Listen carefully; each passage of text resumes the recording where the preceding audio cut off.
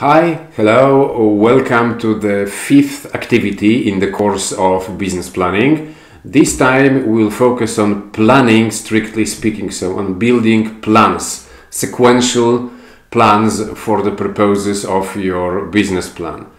In terms of general introduction, we should be aware whenever we prepare a business plan that it is impossible to nail down a rigid plan of actions. It is impossible to nail a plan that we can follow like to the letter. Business means flexibility, business means taking risks and purposefully exposing ourselves to risks.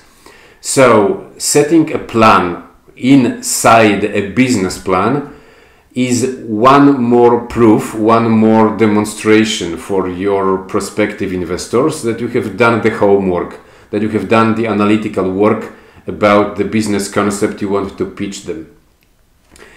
So, as usually, as in all the other aspects of the business plan, here too, when you set a plan, so a plan of actions, keep it simple, keep it very down to earth and focus on the essential steps you need to follow, on the essential sequence, not on something like very elaborate.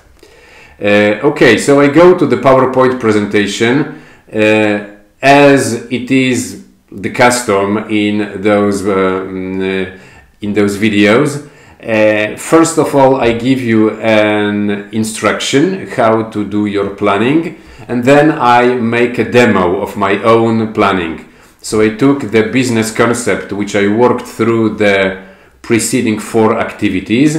The idea of starting a manufacturing business which makes small wind turbines and small hydroelectric turbines.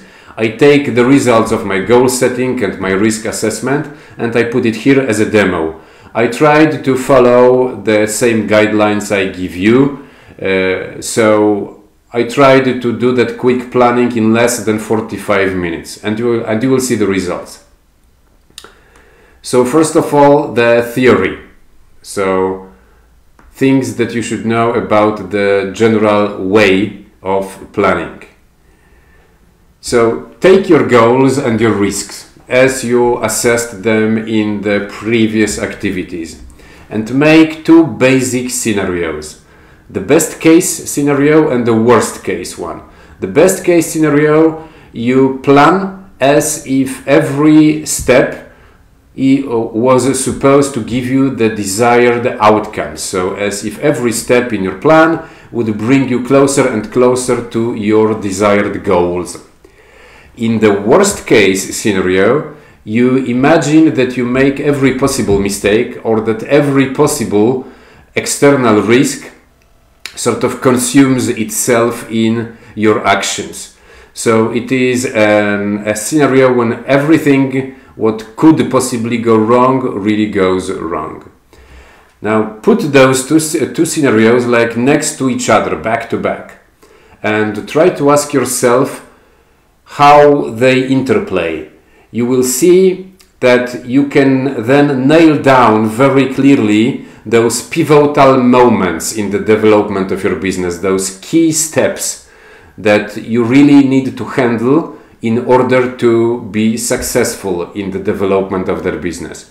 And the understanding of those key moments is your critical path, something that we call the critical path in the development of a business.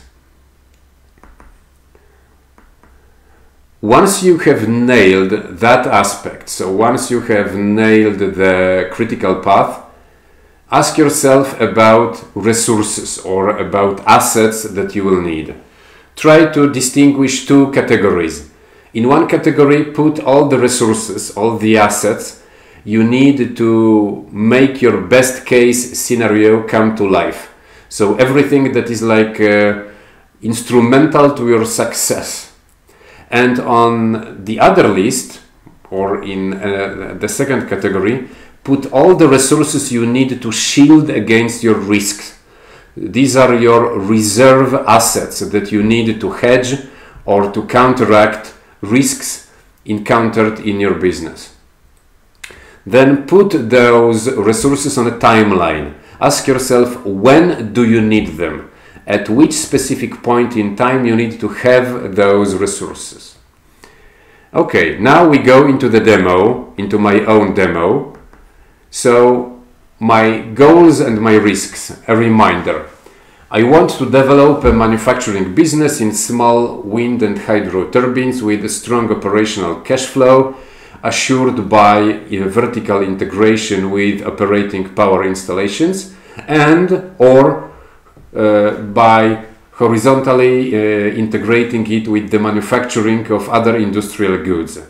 Operations should be hedged through the ownership of substantial land property with a strong potential of growth in value, preferably located out of typical industrial zones. So this is the desired outcome that I want. Now, my major risk consists in failing to achieve proper integration in the business model and thus failing to generate strong positive cash flow at the operational level. Now, the key points on my critical path, the key points that I could identify so far, I will make them slightly bigger, okay, maybe a little bit smaller, no, slightly bigger, okay. They fit into the window. So the first critical point is to figure out the right combination of technological assets in my business. A manufacturing business naturally is based on some competitive technology, especially if I want to integrate this business with something else, like with operating power installations. Nailing down the right basket of technological assets, it's really like a turning point in my critical path. Another is to develop the proper integration in my business, vertically or horizontally. And I realized, as I did my notes for this demo, that this one is critical. Nailing down the correct way of integrating that manufacturing business vertically or horizontally, it is really the pivotal point, the pivotal step in the development of this specific business. Vertical integration means investment in power installations, possibly in the form of joint ventures. Horizontal integration means developing a whole range of industrial goods besides turbines. And as I see it very intuitively as a plan, it is one way or the other. Either I choose the vertical way or the horizontal way. Actually, in the world of wind turbines, I know just one business in Europe. It is a Spanish company called Iberdrola, which does all of it. So, which is both vertically integrated and horizontally integrated. All the others go one way or the other. And the third pivotal point in my critical path is to collect enough capital in the early phase to acquire sufficient real estate for hedging. So these are my critical points on my critical path, and now I try to translate it into resources. Now let me switch position to this side of that window. I will reformat the slide a little bit so as to make myself a little bit more room on the left. Okay, so the key resources I need for making this plan come to life, or the key resources I need to face those key points on my critical path. First of all, I need the technological know-how. In order to nail down the right combination of technological assets, I need the know-how. And it is tightly correlated with the business contacts that I have. Because business contacts will determine the possibility to integrate vertically or horizontally, and consequently I will need to adapt my technology to this strategic choice, vertical integration or horizontal integration. And the second resource is a relatively large amount of cash. I will magnify it because there is a lot of text here. I want to have it like in the center of the screen. So I need a relatively large amount of cash or similarly liquid capital, something like quickly tradable securities at the starting point to assure enough flexibility in the acquisition of key resources. By the way, you can find on YouTube 2 of my videos, educational videos about the business model in Netflix, or in the business of Netflix. And in the early years of Netflix, you can see that when they were starting, they accumulated a lot of cash to be flexible in the acquisition of that intellectual property to shows and movies. There is a saying that cash is king. Yes, when you need to be flexible, really cash is king. So this is a and by the way, it is a typical pattern in recent years that I observed like across the board.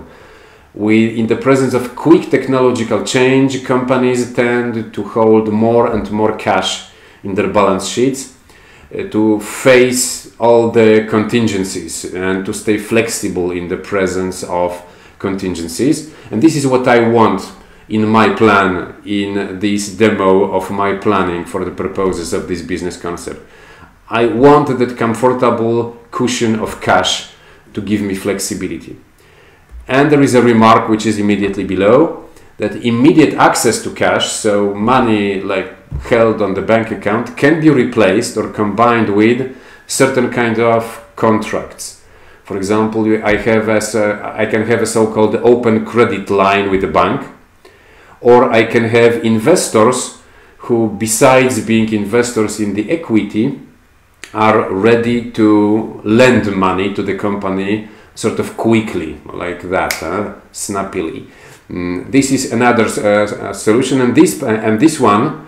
So having the same investors or the same people or entities as both shareholders and lenders is a business scheme frequently applied, for example, in German companies. This is like a German style.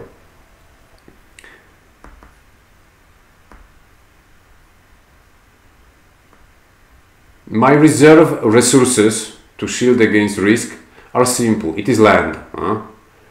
And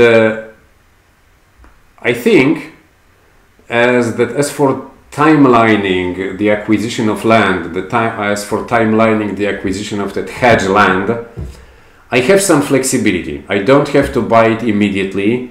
Essentially, the value of the land owned as a hedging asset should be somehow in phase with the pace of investment in my technological assets, but it doesn't have to be very quick. And now, if I say very quick or not really quick, what does it mean? So now the final timeline of my planning. Okay, I swing to another corner of the window once again. So the timeline of my plan. I essentially set my goals. If you followed my demo in the activity goal setting, activity number 3, you know that I set my goals in a perspective of 5 years. Both my goals and my risk factors turn around the operational cash flow. And it is like a rule in business, like a common experience of business people, that when you start a business from scratch, it is rarely achievable to have a steady positive cash flow during the first 2 years. In the 3rd year of operations, you can expect to have like a nicely positive operational cash flow if everything goes well. But the first 2 years are the launching and the gathering speed moment. So in my planning, I distinguish 2 phases. I put them in the center of the screen. So phase 1, it is the initial adjustment of my business model. It is year 1 and year 2 of operations. That's the period for nailing down the developing business contacts, deals and technological assets. And phase number 2, development strictly spoken, year 3 through 5, so 3, 4, 5. And this is when I am supposed to consume the fruit of decisions made in phase 1. So this is my outline of a plan in the development of this specific business concept. Okay, that would be all in this specific activity devoted to planning. As you could see, planning in a business plan doesn't necessarily require building like big charts, flow charts and so on. You can keep it simple, and you should keep it simple so as to be able to like lay down the plan to your investors if they ask you to pitch it. Okay, as usually, I hope you will have fun with practicing this specific activity, so planning, with your own business concept. Have fun with science and have fun with life. Bye.